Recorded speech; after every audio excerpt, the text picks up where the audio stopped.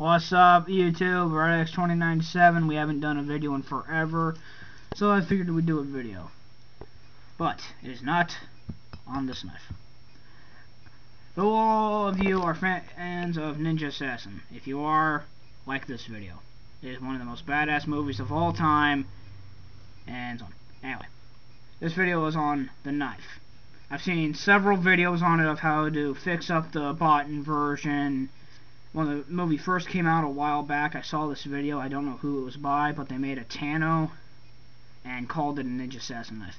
Good knife, because it was usable, but not very movie accurate except for the little cutting that it has. Don't get me wrong, guys, it was a nice knife, but still. But if you're gonna make a good movie replica, put some effort into it. That's why I made this. This is my homemade Ninja Assassin knife. Good polish, the curve like on the movie. I got the hole in it. The handle is obviously not 100% accurate, but it has the same wrap job.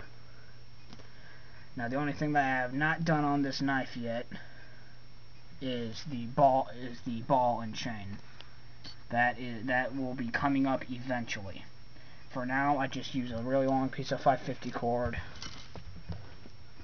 and a hitch ball nut.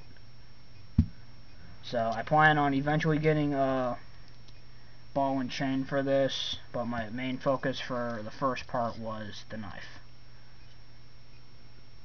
So yeah, comment, rate, subscribe.